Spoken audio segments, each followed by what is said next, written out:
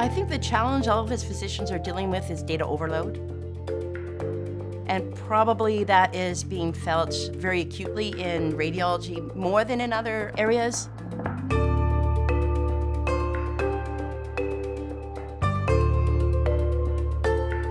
When I'm on a clinical day and I'm at the computer reading scans, so we interpret images, come up with a diagnosis, have to write reports. I probably look at over 100,000 images in a day, and that's just going to get worse.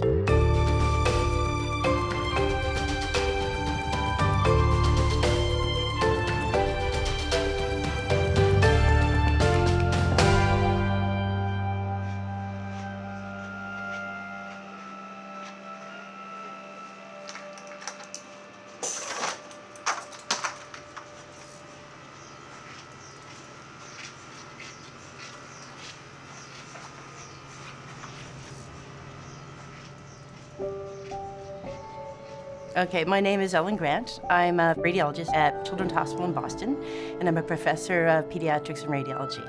I also run a research group called the Fetal Neonatal Neuroimaging and Developmental Science Center.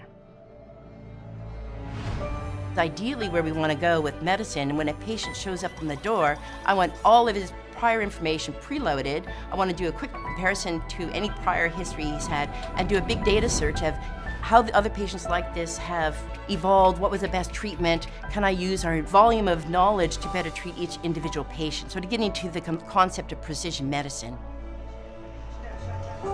Patients get more consistent and accurate diagnoses. As we start to leverage these tools, we can converge our practices as to what we call abnormal and normal. Because if we're not spending so much time looking for the abnormalities, we can spend more time structuring how we interpret them. We're trying to bring everybody up to more of an even playing field. What if it was possible for some computer program to look at these images with them and automatically flag images that might deserve better attention? So my name is Rudolph Pienaar. I am a staff scientist at Boston Children's Hospital, and I do biomedical research. Rudolph is a collaborator of mine. He's been working with me almost as long as I've been in Boston. 2003. Yeah. And as luck would have it, Ellen was looking for a postdoc. I nabbed him to help me create an infrastructure to make advanced imaging analysis available to clinicians. She wanted data to be collected from the hospital database and accessible on her computer. I began writing this multitude of scripts to try and manage these things. It just became tedious. You may be thinking I was burning the midnight oil, slaving away at my desk all hours of the night. But in actual fact, that's not how it happened. There was no single eureka moment in ChRIS. It happened progressively, slowly, over many, many years of work. We just wanted to make our work easier.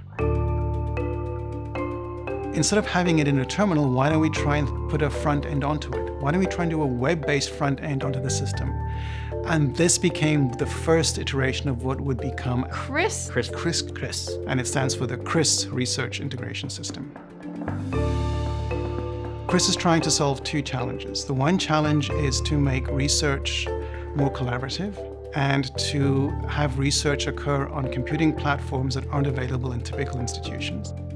And the other challenge to ChRIS is to get results of computation very quickly, to accelerate clinical work.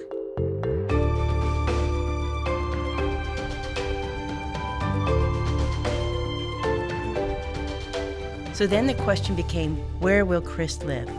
That's when I talked to Iran about putting ChRIS on the Massachusetts Open Cloud.